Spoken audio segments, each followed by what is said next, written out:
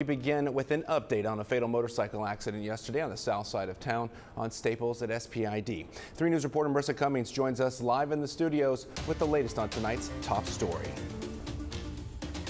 Well, John Thomas, the driver of the motorcycle killed in Sunday's crash, has been identified as 35-year-old Earl McMichael. CCPD says, according to eyewitnesses, around 2:30 a.m. on Sunday, McMichael was stopped at a traffic light going northbound on Staples and SPID. Police say when the first set of traffic lights turned green, he sped off, and when he passed the second set of lights at the underpass, they were still red, resulting in the motorcycle crashing into the side of a vehicle. McMichael and the 36-year-old woman who was the passenger were thrown off the bike. The set of lights at that intersection are operated by TxDOT in conjunction with the city. The city wants to remind drivers to be patient at lights, especially at busy highway intersections, so traffic can flow safely.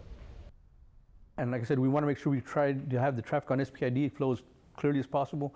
So sometimes you'll have to stop at one light, and by the time you get to the next one, it might not be green when you get there, but it'll turn green shortly afterwards. The city says most of the busiest intersections are off of SPID.